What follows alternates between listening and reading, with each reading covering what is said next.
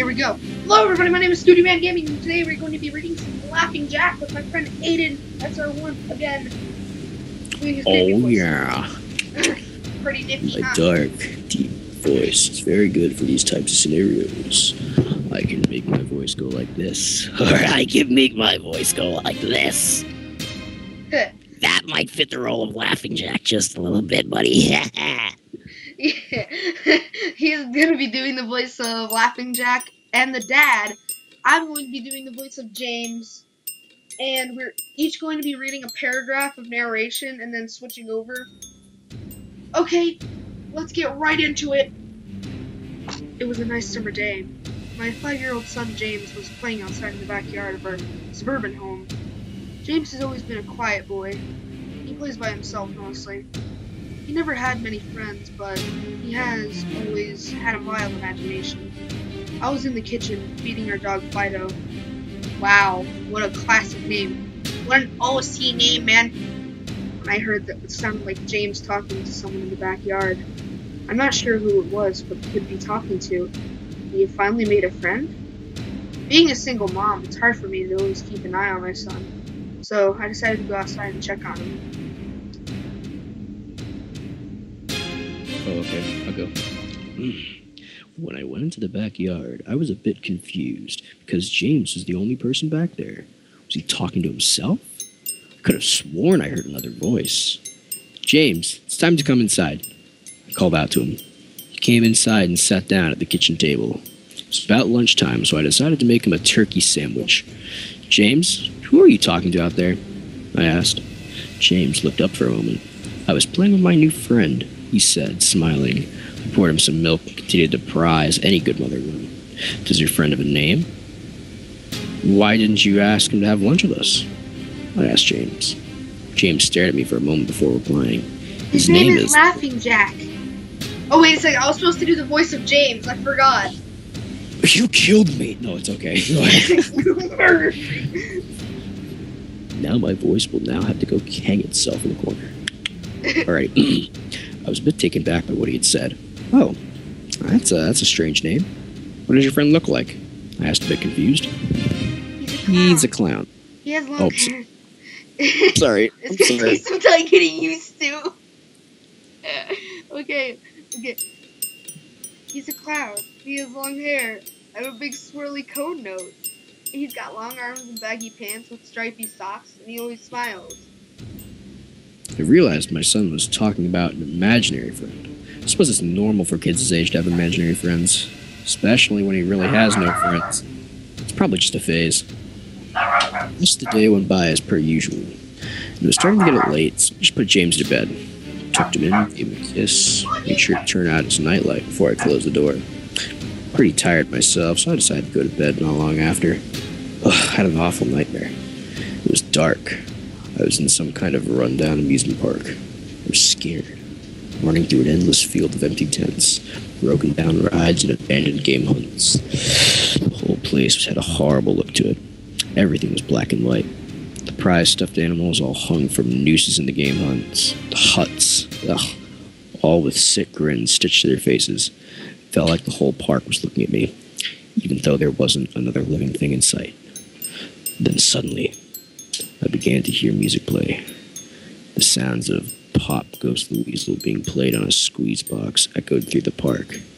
It was hypnotizing, to say the least. I followed its tune to the circus tent almost in a trance, unable to stop my legs from moving forward. It was pitch black. The only light came from a single spotlight shining on the center of the big top. As I walked toward the light, the music slowed down. I found myself singing along, unable to stop. All around the mulberry bush, the monkey chased the weasel. The monkey thought twas always fun. The music stops, right before its climax. And suddenly, the light shot on. The intensity of the lights was practically blinding. All I could see was a small, dark silhouette shuffling towards me. Then another one appeared, and another one, and another one. There were dozens of them, all coming towards me. I couldn't move. My legs were frozen. All I could do was watch as the haunting figures drew nearer. As they got closer, I could see they were children. As I looked at each one, I noticed they were all horribly disfigured and mutilated. Some had cuts all over their body. Others were severely burnt. Others were missing limbs, even eyes. Children enveloped me, crawling at my flesh, dragging me to the ground and tearing inside me as the children tore me apart and I faded away. All I could hear was laughter. Horrible, awful, evil laughter. I woke up the next morning in a cold sweat.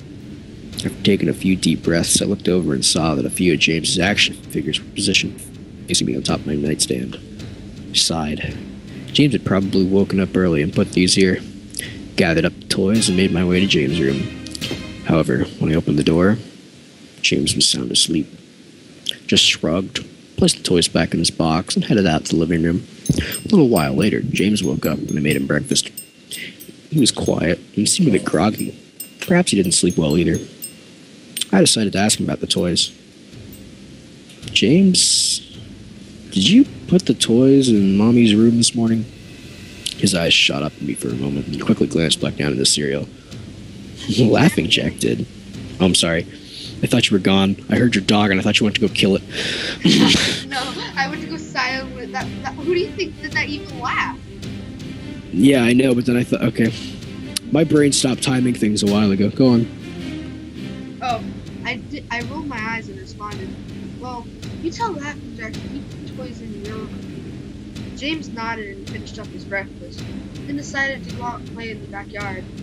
I went to relax in the living room. I must have dozed off because I woke up a couple hours later. Crap! I need to check on James! I was a bit worried. It had been over 2 hours and I haven't checked on him. I stepped out into the backyard, but James wasn't there anymore. I was getting nervous, so I called out to him. James! James, where are you? Just then, I heard a giggle coming from the front yard. I rushed out through the front gate to find him in front of the house. James was sitting on the sidewalk. I breathed a sigh of relief and walked over to him. James, how many times have I told you to stay in the backyard? James, what are you eating? James looked at me and then reached into his pocket and pulled out a handful of hard candies and colors. He made me very nervous. James, who gave you that candy? James just stared at me, not speaking. James! Please, tell Mommy we got that candy. James hung his head down and said, Laughing Jack. My heart sunk. I kneeled down to look at him in the eye. James, I've had enough of this. Wait. Laughing Jack's thing is not real. Now, this is a very serious situation. I needed to know who gave you the candy. I could see my son's eyes tear up. Mama, Laughing Jack did give me the candy. I closed my eyes and took a deep breath. James had never lied to me before, but what he's telling me is impossible. I make him spit out the candy and I throw the rest away. James appears to be fine. Maybe I'm just overreacting. After all, he could have gotten into from After all, he could have gotten it from Tom and Linda next door, or Mr. Walker down the street. Either way, I'm going to have to keep a closer eye on James. That night, I put James to bed as usual and decided to go to bed early myself. Suddenly, I was woken by a loud bang coming from the kitchen. I sprung out of bed and hurried downstairs. When I got to the kitchen, I was horrified. Everything on the counter had been thrown to the floor, and our dog Fido hung dead from the light fixture. His stomach was cut open and stuffed with candy, the same type that James was eating earlier that day. My shock was quickly broken by a sharp scream coming from James' room.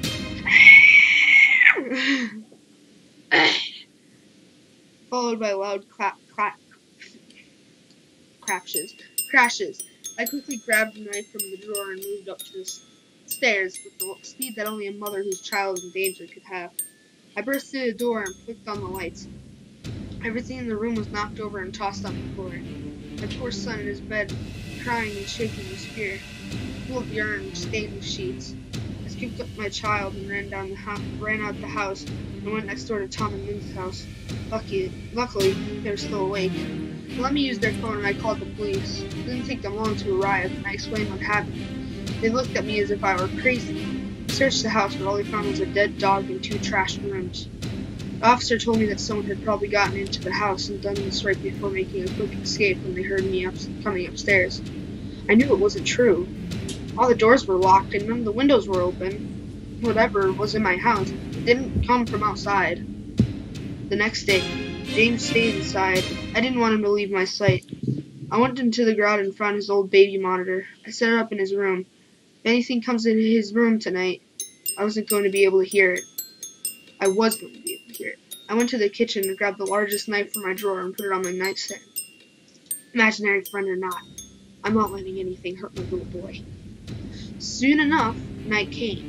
I put James to bed. He was afraid, but I promised him I wasn't going to let anything happen to him. I tucked him in, gave him a kiss, and turned off the nightlight before closing the door. I whispered to him, "Good night, James. I love you."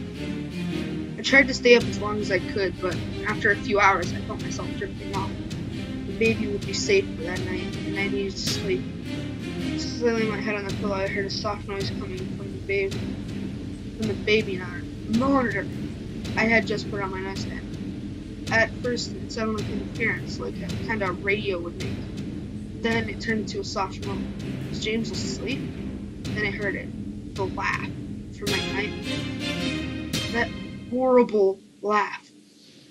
I sprung from my bed and grabbed the knife from under my pillow, rushed over to James' room and creaked the door open. Tried the light switch, but it wouldn't come on. I took a step, and I could feel the warm, thick liquid on my feet. Suddenly, James's nightlight came on. I could see the absolute horror laid out in front of me. James's body was nailed up on the wall, the nails piercing through his hands and feet. His chest was cut wide open, his work down the floor. His eyes, tongue had been removed, along with his teeth. I was disgusted. I could hardly believe this was my baby boy. Then I heard it again, a soft, desperate moan. James was still alive. My poor baby. In such pain, barely clinging to life, I ran across the room and vomited on the floor. My sickness was interrupted by a horrible cackle coming from the room behind me. I spun around, was still wiping bile from my mouth. Then, out of the shadows emerged his fiend, responsible for all this horror. Laughing Jack. His ghost white skin and matted black hair hung down to his shoulders. He had piercing white eyes surrounded by dark black rings. His twisted smile revealed a row of patchy, sharp, jagged teeth, and his skin didn't look like skin at all. It almost looked like rubber, plastic. He wore a patchy black and white clown outfit with striped sleeves and socks. His body itself was grotesque, his long arms hanging down past his waist. The way he was poised made him look almost boneless. He looked like a rag doll. He let out a sickening laugh. As no, he was pleased with my reaction to his work. He then turned around slowly in front of James and began to laugh, even more at the horrific sight he had laid out. That was enough time to shake me from my terror. Get away from him, you bastard! I rushed at the monster, raising the knife above my head, stabbed down at him, but as soon as the knife touched him, he disappeared in a cloud of black smoke. The knife had passed right through and pierced his James' still beating heart, splashing the warm blood on my face. Oh, what have I done? My baby. I killed my baby. I immediately fell to my knees and I could hear sirens in the distance glowing louder and louder. My boy. The sweet baby boy. I promised Mommy I would protect you, but I failed. I'm sorry, James. I'm so sorry. Police arrived soon to find me in front of my son, still wielding a blood-covered knife in my baby's blood. The trial was short. Insanity. I was placed into the Ferropolis house of terminally insane, where I have been for the past 2 months. It's not so bad here. The only reason I'm awake now is because someone was playing Pop Goes the Weasel outside my window. I talked to the orderly about it in the morning. And that was Laughing Jack! You know what? That was actually pretty decent. It's pretty good. Yeah, that was actually really good. There is an origin story for it that we might read tomorrow. Yeah, definitely the origin story would be something good to read. Really, how he got there. And the origin story is about where he originated from and how Laughing Jack came to be the way he was, because he always wasn't like that. I've actually read by Snuff Bomb himself. But yeah, it was actually pretty good. I almost want to make my own one, just because I feel like I could probably do something completely insane, because I am like the sickest human being on earth. Actually, you know what? I will write something, and we're gonna read that one day, and that would be. You see how you guys like that? You might want me to read it though, because I'm going to include a lot of cursing, so I might do a video and give it to you, so you can put it up. I did say the word booster though, still counts. Well, I mean, you're not allowed to curse too much because you don't really have a headset to hear me and whatever. So I'm going to write something utterly disgusting and gruesome and put it in a text document, and I need to put it on my channel since it's an original book. I can still probably read it. I mean, what I'll do, actually, you know, I'll write one and I'll read it, and then I'll give it I'll probably post it on some site like the creepypasta.org or whatever, but I'll definitely do it for you, and then you can just put it on yours, put music in the background and whatnot. I'll do something for you. That's a little hint, a little teaser, I guess. Then you guys are gonna get lucky. You guys are gonna see an original. I'm also gonna write one too. I don't know how I'm gonna do it. I'm probably just gonna write it in Notepad, and then I'm gonna copy and paste it, put it in, yeah. Send it to them. So I'm gonna do. But anyway, I guess that was Laughing Jack. It was pretty decent, as he said. Yeah, little escalates towards the end. She gets filed for being crazy, and she should kill herself. Honestly, that's probably the best option she's got. I'm not not to say that she should do that, but she has absolutely nothing to live for. So, well, I mean, she could technically, well, no, criminally insane means she's going to be stuck in there for a long time. It's just not going to be as bad. Criminally insane? I don't even know. Yeah, she would be stuck in there for a long time, but hold on a second. Let me just search this up right now. I'm going to look this up on Google. How long do criminally insane people stay in prison? It's different for different charges and situations. Murder, yeah, that's all she got charged with, murder. Well, then she got insanity, so it wasn't as bad or as long, but I think she got to be on mental pills for a bit too.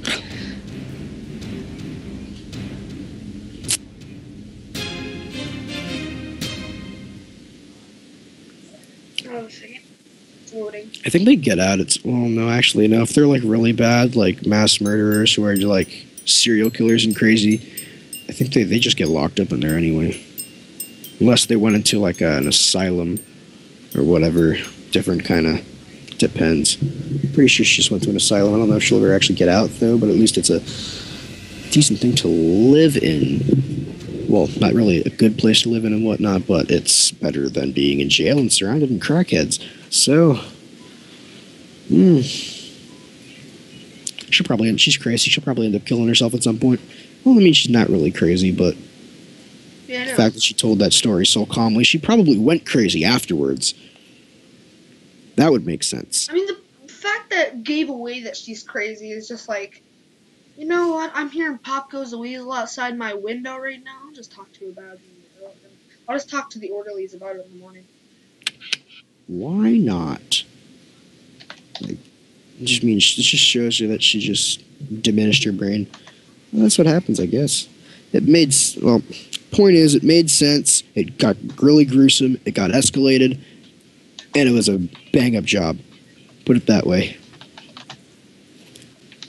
And I just love using my creepy, buttery voice at the end of these things. Just to read things like this. Even though I don't really sound like that all the time. I feel like you didn't get enough reading time. You're probably going to read more in the next one. Yeah. We're going to do origin story. Oh, this is actually really makes me want to write one. I could probably write pretty good. I can write essays and stuff like that in a matter of an hour. So to write a creepypasta and like a really detailed, gruesome story, I could probably try to make it not too cliche, but I'll make sure there's guts everywhere. Hmm. That means you I'll need to get a make up good your one. own OC character, you know that, right? OC character? Original character. Oh. Yeah, I'll probably get a decent one. I gotta think about a concept, though. I'll put down some notes. I already thought of one. Not gonna tell you guys because you know why? It's not gonna be spoilers. Ooh, I got a good idea. Okay, so I guess we can stop recording now. Be sure to check out Aiden's channel and subscribe to me, to him, and leave comments, suggest for new creepypastas and whatsoever else things you could do. I guess I will see you guys in the next video.